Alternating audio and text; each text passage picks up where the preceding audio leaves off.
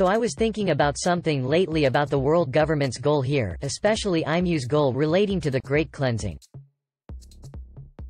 In chapter 908 we get a shot of Luffy, Blackbeard, Shirahoshi's posters all ripped up with Vivi remaining. I think this is because IMU is going to target Vivi first between all four of them. However, I think there's something here we're missing.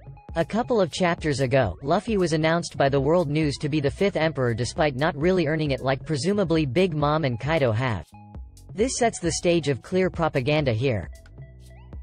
We already know the world government already has propaganda with the Sora comic, even though they don't really need it because the Germa are already evil, lol. No matter how evil or good the person is, if they pose a threat to the world government they'll twist it into a direction they want. So what's the goal here? I believe the world government is trying to frame Luffy.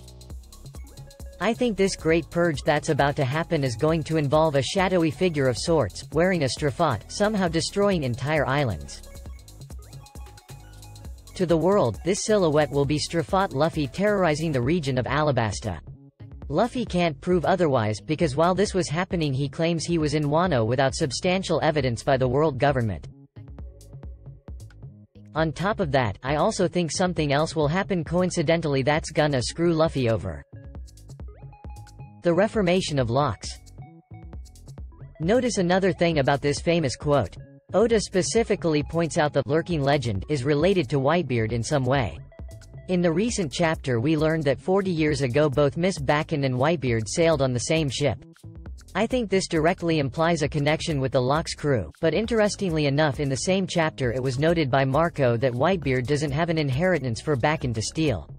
What if Bakken believes he has an inheritance, is because the lurking legend is in fact Whitebeard's father? In chapter 909 we see a shot of young Whitebeard, possibly leading to a backstory in the next few years.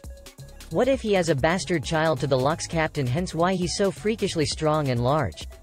Bakken knows this, and likely assumes Whitebeard inherited this grand treasure from his own father without realizing that isn't the case. So here's what I'm speculating will happen. Luffy is going to amass a force to take down Kaido. In an unprecedented appearance Big Mom and Miss Bakken with Weevil shows up. Both of them will have their own agendas on Wano, but eventually the lurking legend will appear and in an unprecedented moment the old Locks crew reunites, combining their forces to create a terrible pirate crew. Luffy doesn't manage to defeat Kaido, but manages to help Wano in some way, and the Locks crew set their targets on either Elbaf or the world government perhaps. In Alabasta, someone in a straffat is attacking the nation and the world news is reporting it's Straw Hat Luffy. The public begins to fear Luffy similar to how they fear the other emperors. Meanwhile, Luffy failed in his plans to defeat Kaido, and is currently being framed by the world government as destroying the entirety of Alabasta, with his next stop being Fishman Island. Asterisk theory by Big One.